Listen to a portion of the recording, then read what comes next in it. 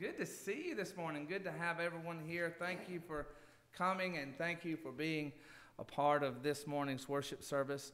We invite everyone who is joining us through the various forms of media to join us with your heart and your soul to let the Lord speak to you in a powerful way. It is our hope, it is our joy each and every time that we are able to minister even beyond our own doors to those who may need to know Christ.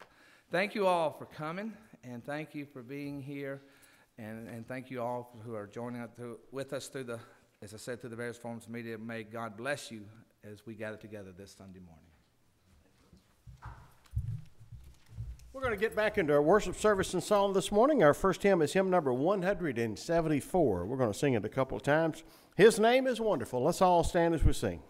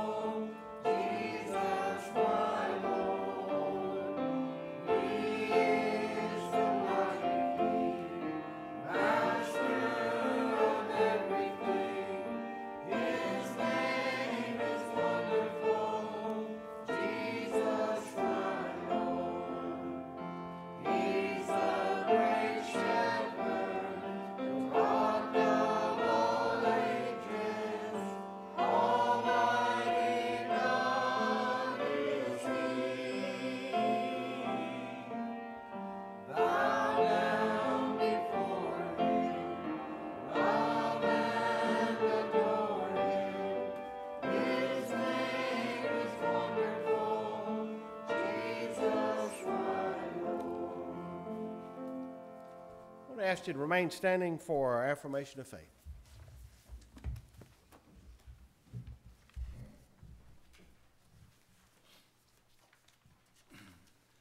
Where the Spirit of the Lord is, there is the one true church, apostolic and universal, whose holy faith let us now declare. We believe in God the Father Almighty, infinite in wisdom, power, and love, whose mercy is over all his works, and whose will is ever directed to his children's good. We believe in Jesus Christ, Son of God and Son of man, the gift of the Father's unfailing grace, the ground of our hope, and the promise of our deliverance from sin and death. We believe in the Holy Spirit as divine presence in our lives, whereby we are kept in perpetual remembrance of the truth of Christ, and find strength and help in time of need. We believe that this faith should manifest itself in the service of love, as set forth in the example of our blessed Lord, to the end that the kingdom of God may come upon the earth. Amen. You may be seated. Our next hymn is hymn number 462. 462. 'Tis so sweet to trust in Jesus. We'll sing all verses. Once again, 462.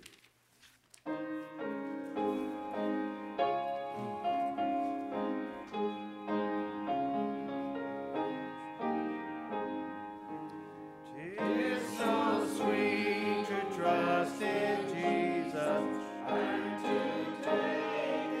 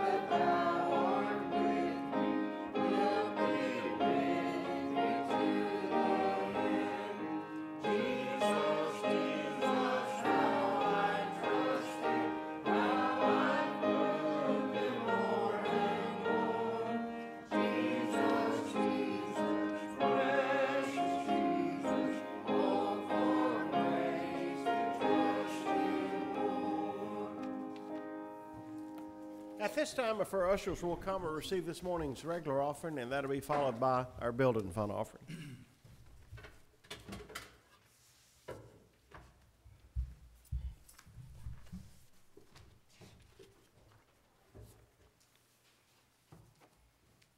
Let us pray. Father in heaven, we're so thankful to be able to be in your house this morning to lift you up and praise you, Lord, this morning. God, we're thankful for the good reports that we've received this morning from the folks that's had maybe surgeries and that haven't been doing as well. And God, we continue to ask your blessings over them and their families this morning. God, again, we have an opportunity to give back to you this morning. God, we know that everything we have comes from you. And God, you don't ask for very much. And we have an opportunity to give that back to you this morning and even more. And I pray that each and every one will give from the heart this morning. Amen.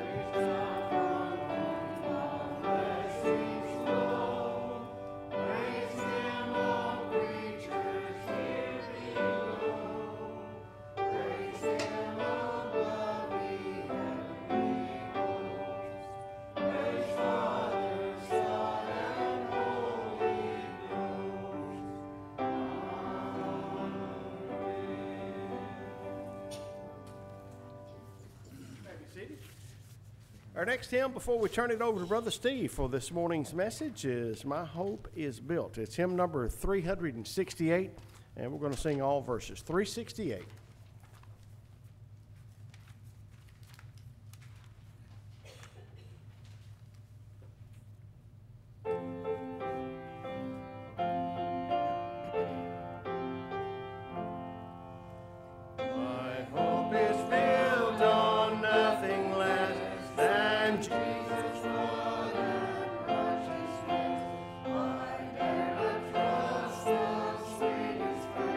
Holy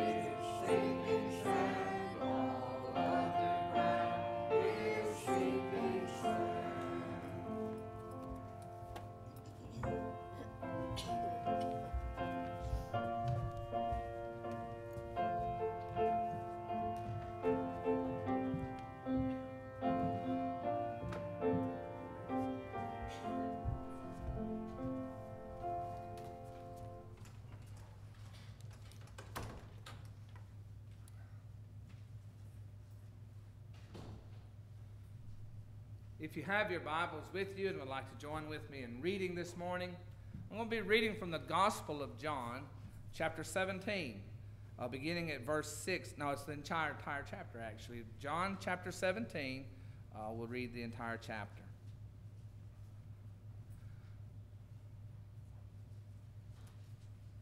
John 17, the Gospel of John. Jesus spoke these words, lifted up his eyes to heaven, and said, Father, the hour has come.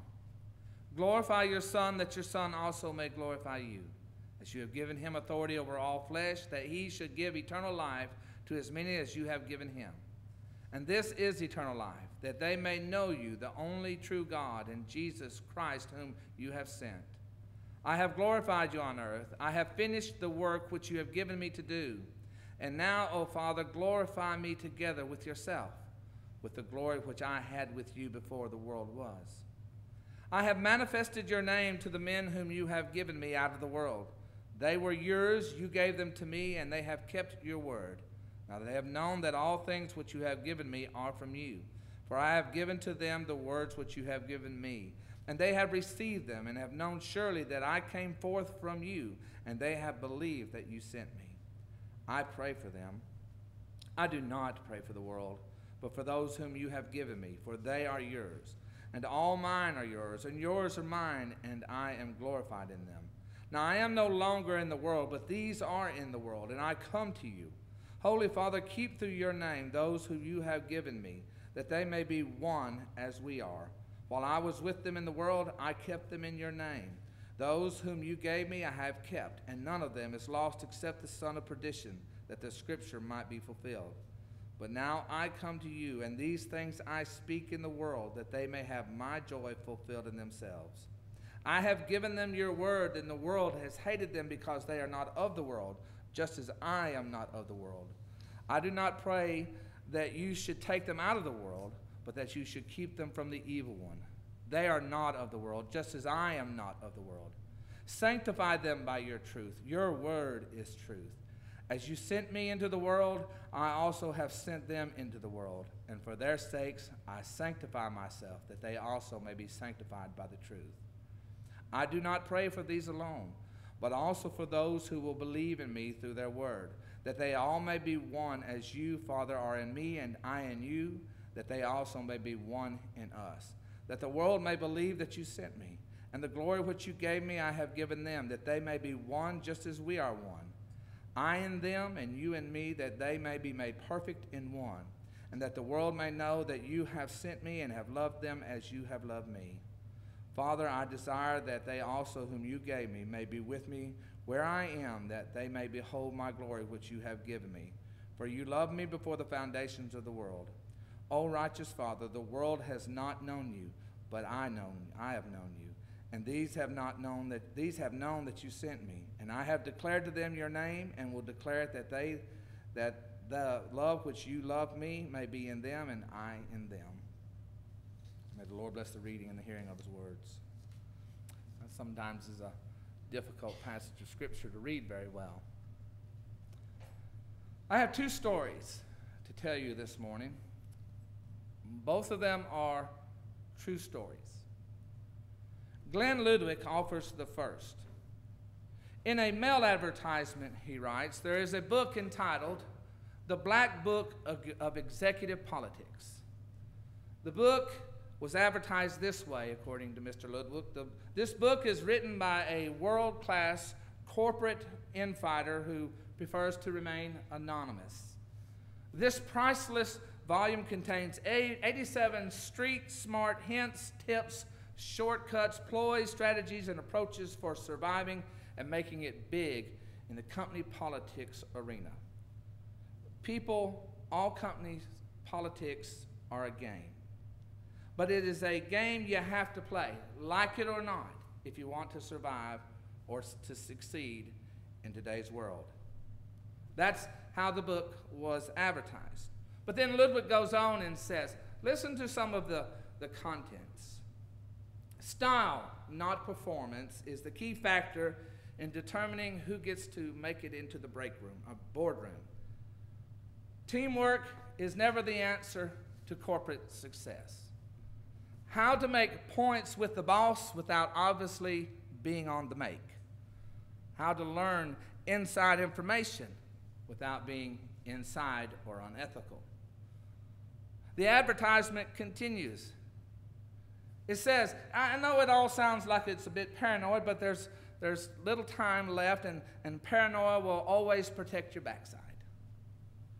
You will get in this book the latest diabolical thinking on these political skills. Then it begins with a conclusion with this question. How many people in your company are sending for their copies of this black book right now? And it ends with this. Act now and receive a free copy of Creating a Loyal Staff in your company. Ludwig finishes with this observation.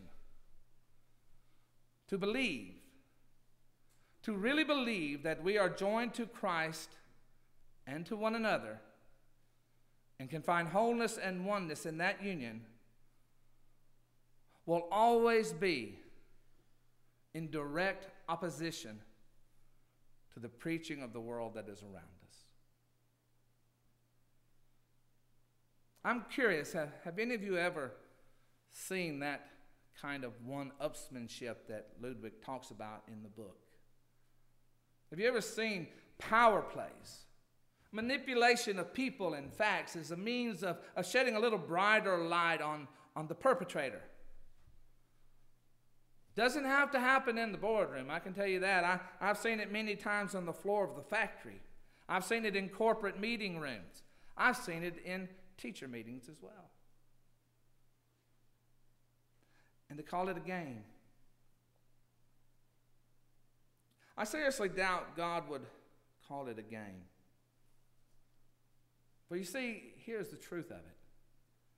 People's lives are affected by that kind of gamesmanship.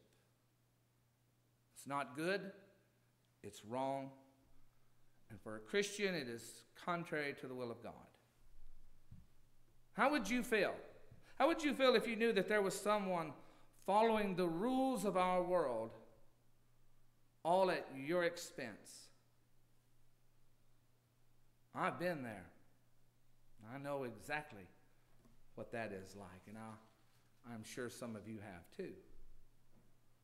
More importantly, how would you feel about the person or those persons who were doing that? Trust takes a long time to build, and only one single injustice can undo it. Can't be one if you don't feel that you can trust someone. You can't be one if the only thing that matters is you or them. Our world sings to a different tune than our God does. That is why Jesus asked for power from on high. We need a supernatural power to enable us to be different than the world that we are living in. A power that works in us in such a way as to feel that we are one with God and one with each other. It takes extraordinary strength to reach that goal. A power stronger than our ability to justify and rationalize why it is okay if we conduct ourselves like the world. After all, everyone else does it. Yeah, it takes a lot of work sometimes to not sound and look and be like the world. Sometimes, even in our own churches and Sunday schools, we have a struggle. Of all the things Jesus prayed for and asked for, I would argue that this has to be the greatest challenge of all to God. This one has to be greater than raising Lazarus, greater than changing water into wine, greater than creating fish and bread to feed 5,000 people. This has to be the greatest desire and the most difficult desire that Jesus ever prayed for. Why? Because this one means the hearts of men and women either must be changed from the way they think or strengthened in order for his prayer to succeed. And part of that change depends on mankind's willingness to hear and follow God's way. Sometimes humankind, we ain't so good at that as we should be. So what do you think? I ask you. Could you trust the man or the woman who follows the black book of executive politics? The one who plays the game? Chances are, if you do, you will never be the one, because whoever's in that game has to be the one. There's another story. This one comes from Harold Kushner. Kushner tells of an incident from his youth that made an extraordinary impression on him. A business associate of his father died under particularly tragic circumstances. Kushner decided to go with his father to the gentleman's funeral. Now, the man's widow and children were surrounded by clergy and psychologists trying to ease their grief, to make them feel just a little bit better. Well, they knew all the right words and the best approaches, but nothing helped. They were beyond comfort, it seemed. The tragedy was too raw and too intense for them to find any comfort. The widow kept crying and saying, "You're right about everything you're saying. I know that you're right, but don't you see, it just doesn't make any difference to me right now." Then the man walked in. This man, this great big man, a big burly man, a man in his 80s who had become a legend in the toy and game industry. He had escaped from Russia as a youth after having been arrested and tortured by the Tsar's Secret Service.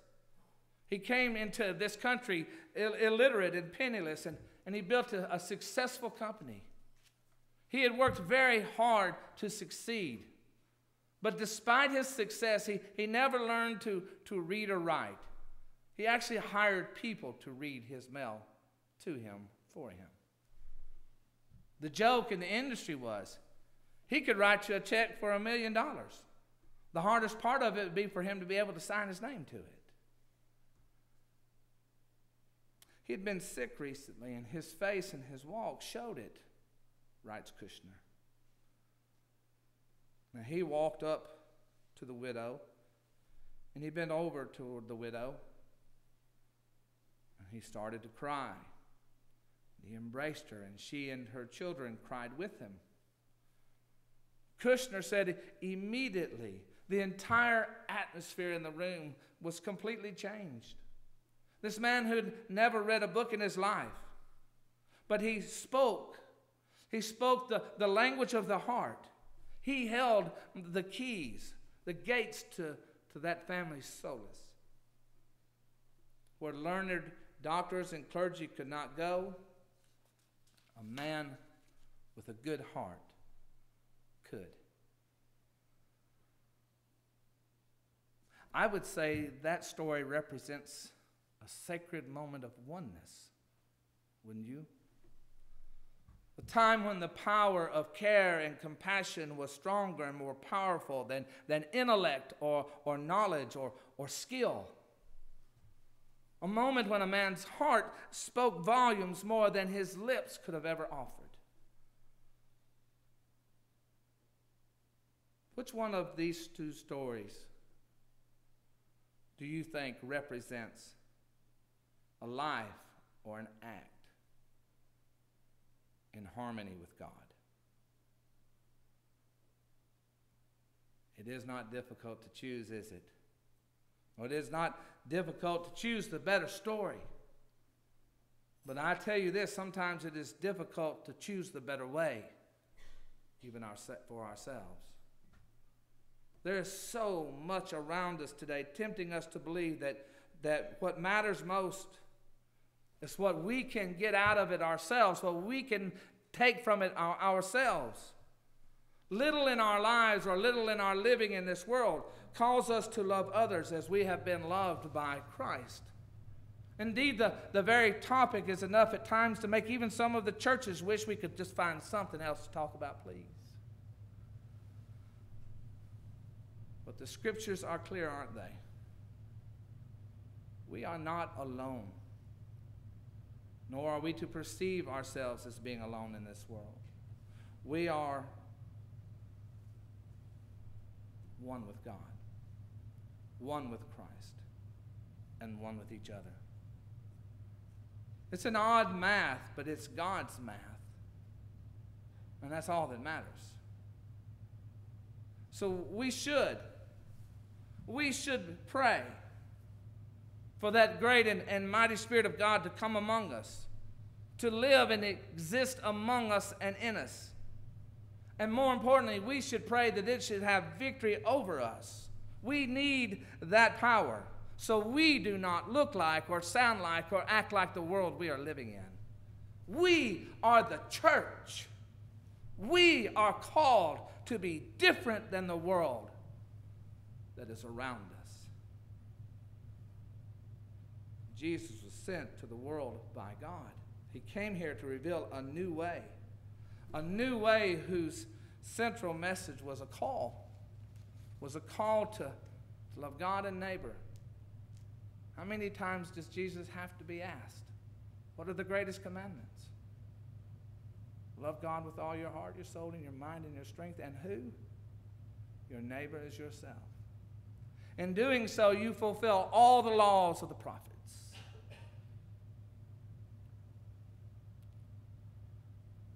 Jesus was just hours away from the cross when he prayed that prayer. And he knew that in time, if he was going to be recognized as the Son of God, that message had to succeed in the world. And it had to be alive and well in the body of Christ. The church is that body, charged with that task. So here, we must always do all that we can to be bound together with care and compassion and joy and fellowship for every single person who's a part of this church life. We are to be united in common cause, energized and mobilized by our love for God and our love for Christ, and most importantly, our love for one another. Then, through us, maybe someone will believe in Jesus, believe in the power of God's Spirit, as it's been made evident in us. And if we do it right, then maybe someday someone will write a new book. And they'll call it The Success and the Power of Oneness with Christ. That'd be a good book. Of course, on second thought, we already have that book, don't we?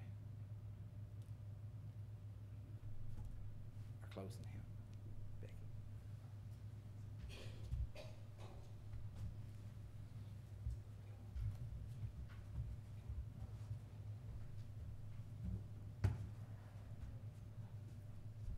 Our closing hymn is 467. We're going to sing the first and fourth verse of Trust and Obey. Let's all stand.